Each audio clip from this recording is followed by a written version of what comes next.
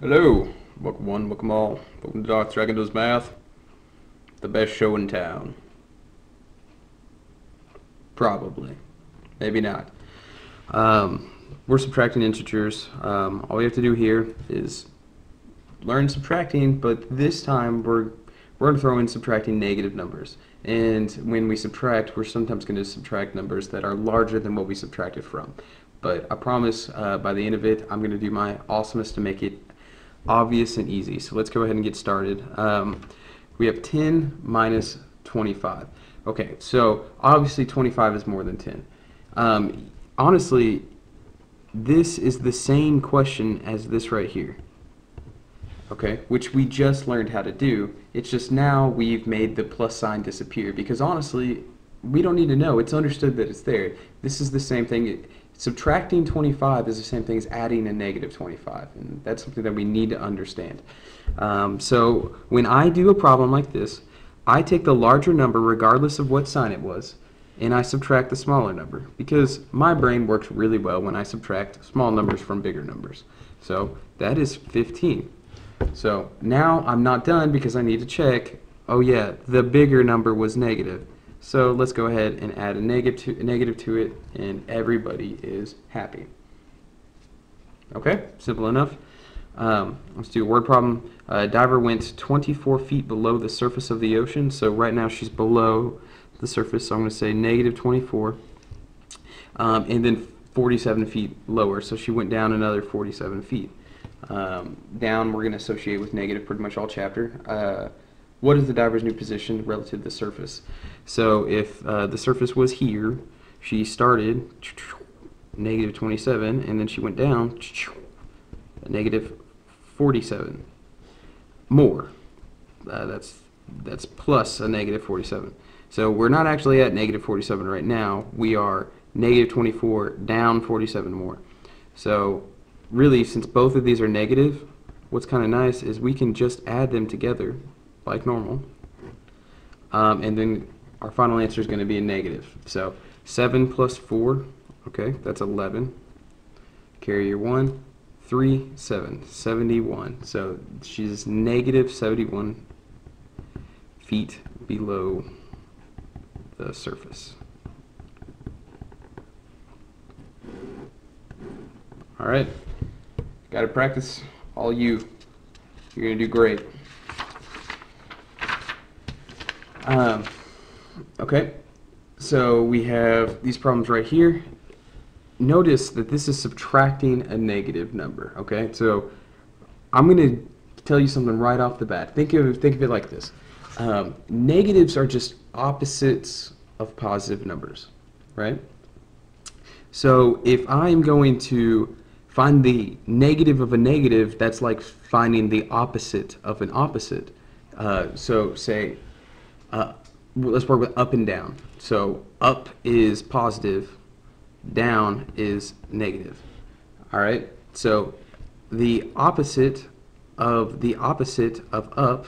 So here's up. The opposite down of the opposite is just up again. And I hope that makes sense because really what this is just a fancy way of saying 32 plus 8. Anytime you see the negative, a negative of a negative is a positive, okay? I'm going to say that to you so much you're going to get sick, but I want you to remember a negative of a negative is a, and I'm going to pause and you guys are going to say positive, and I'm going to be so happy for you. So negative of a negative is a positive. 32 plus 8 is 40, and that's it. We're done. Yay. This one, I always rewrite them right underneath. Negative of a negative is a positive, and then it becomes a much simpler problem. I'm going to subtract the bigger one from the smaller one, or the smaller one from the bigger one, rather. 21 minus 15. Okay, so let's think that is 6. And it's positive because the bigger number was positive to begin with. So I'm going to rewrite this negative 11, negative of a negative becomes positive 5, negative of a negative becomes positive 20. Okay, and remember I like to put the positives and the negatives like separate categories and then complete after that. So I have 25 over here, minus 11, 25 minus 11 is 14. All right. Got to practice. I got 2 more problems here at the bottom. So, distance. We want to find the distance between. Now remember, distance is like absolute value. The distance is always going to be a positive number. Okay? Now, so remember, distance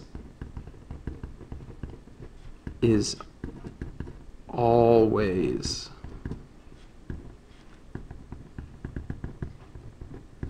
positive. Always. So find the distance between 2 and -6. So when I hear the word distance between, what I should be thinking is the numbers, subtract them from one another. So 2 minus a -6. That's what it means. The distance between means subtract them from each other. So remember, if I get them negative, negative, this is the same thing as 2 plus 6, which is 8. And it's already positive, but in case it was -8, we'd want to take another step and make sure it's positive 8. Determine the difference in elevation between Death Valley, California at 282 feet below and the summit of California, Mount Davidson, which is 928 feet above. So really, we're looking at something like Death Valley down here at -282, and then here's sea level, that's at 0, and then Mount Davidson at positive 928, all the way up here. So we're wanting to find the distance from here to here. So the way we do that is, so subtract, remember we're still finding distance, and that's positive 928. Okay, so since they're the same sign, it's basically like I'm adding them together. So 8 plus 2 is 10, carry a 1. 8 plus 2 plus 1 is 11, carry the 1. 9 plus 2 plus 1 is 12. So, and I don't, remember they're both negative technically, so we're saying negative, negative. So this is negative, but our actual answer, because distance is always positive, is going to be positive 1,210 feet. And that is it for this episode of Darth Dragon Does Math. May you go out in the world and do some math! Oh, now it's kind of lame because I have to pause.